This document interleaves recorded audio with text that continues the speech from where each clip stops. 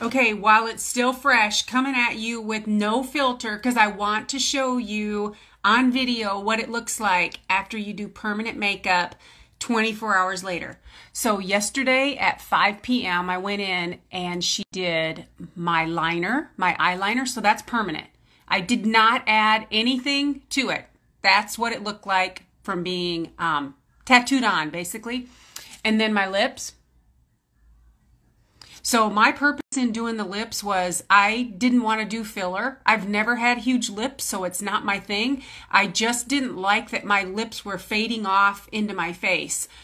You know, it's just I was losing my lip line, and so I wanted it very natural. So one thing I'm going to point out is that both of these are going to lighten. So depending on what it looks like when it lightens, I might go in next time and she just add more color so that it actually stays looking exactly like this.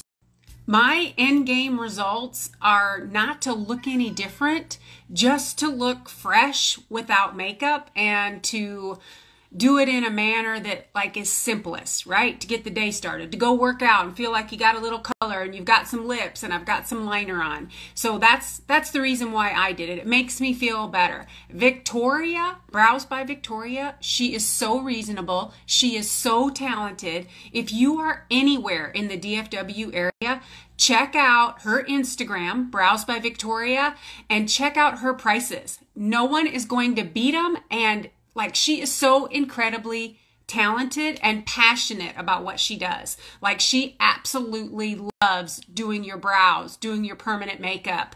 And I just can't say enough great things about her. So I want to tout her talents and tell you that if you've had reservations to do it, don't have them anymore. Go see Victoria. You'll feel good about it.